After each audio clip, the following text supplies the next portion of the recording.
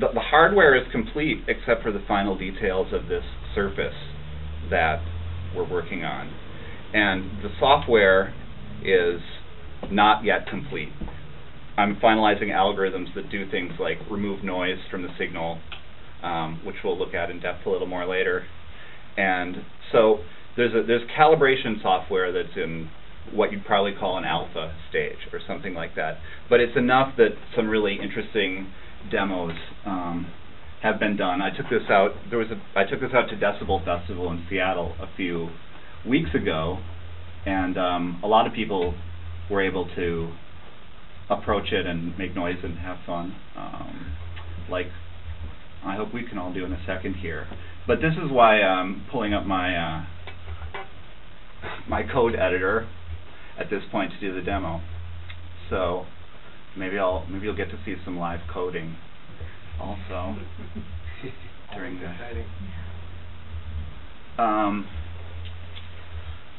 So you bring right now with the alpha software, you bring the Soundplane up and you say calibrate, and what it is a network of sensors under here that I can go into more detail into. But the sensors actually detect the position between a bunch of metal plates that are just inside the top of the device, and a bunch of plates further in, and between them there's a layer of squishy foam that's a lot like this. So we've got some metal antennas on top and some metal antennas on the bottom inside this thing, and then based on determining the distances between them, you can actually get all of these multiple sensitive touches out of it. Can you see there? Yeah, okay. So what you're looking at now is the raw data coming out of the sensor.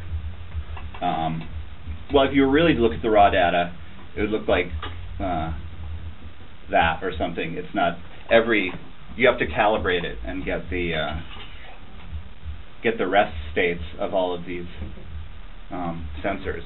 But it's in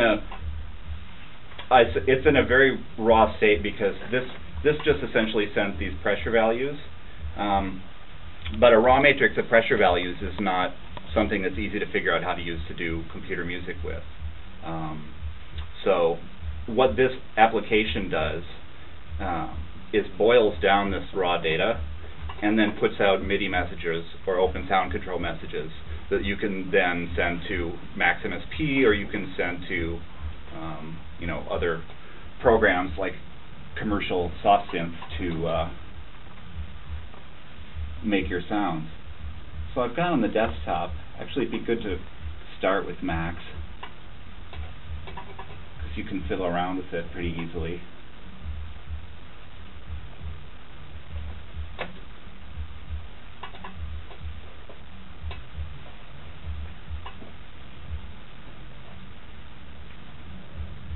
So this application is turning the pressure data at 8 by 64 points. It's boiling down this sort of ocean of data and figuring out what clusters of pressure readings correspond to one touch of a finger, and then furthermore, what is the X and what is the Y and what is the Z locations of that pressure data. So a lot of people ask, like, how many touches can I do on it? And it really depends not on the software, but sort of on the physical layout of the device. And this is probably true with a lot of multi-touch things. Well, if you have 10 fingers, you could probably do 10 touches. But the restriction isn't the software, but it's really how close together can you get two of these lumps before the software can't tell them apart anymore, and it becomes one lump. So I'm going to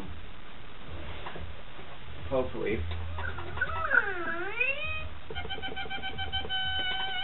So this is the very raw sensor data coming out of the Soundplane,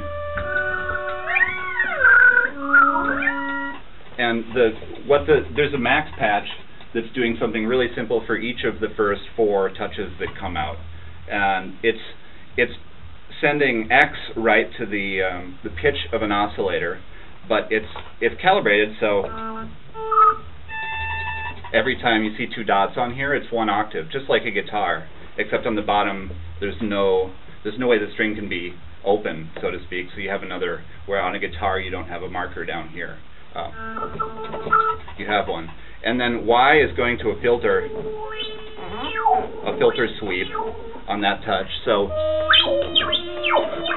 you can have 2 touches that cross each other like that. And Z is going to the resonance of that filter. So one thing you notice is that, unlike, say, you can touch it fairly lightly, even though this is the alpha software and there's a long way to go with this. You can touch it really lightly and, you know, get a sound. The other thing is you can touch it very heavily and get a sound. And here what you're seeing is stuff that is the more complicated filtering that needs to be done. What you're seeing and hearing, you know, as it goes off, it's like, whoa, where are those touches? And it's a pretty complex problem in filtering, but one that I'm going to send out audio-visual updates on the progress of over the next 8 weeks or so. And it's going to be really exciting as this goes from something that's a little bit to, you know, like a great case, but to like something that I'm actually sitting down and playing a Bach prelude on it or something to demonstrate the musical capabilities, which I think needs to be done really soon now. But you're seeing it where it's at, and if anybody wants to lay hands on it, well, my USB cable is this long, so.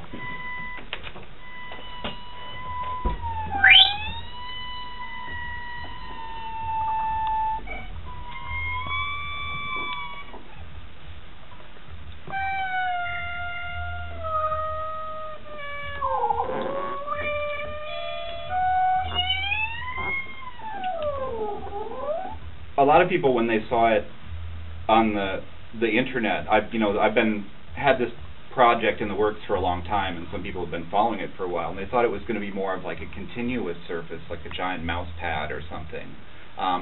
But what I set out to do was make a flexible wood top. I want it to be wood because, I don't know, we spend so much time touching metal and plastic stuff all day, and there's something really.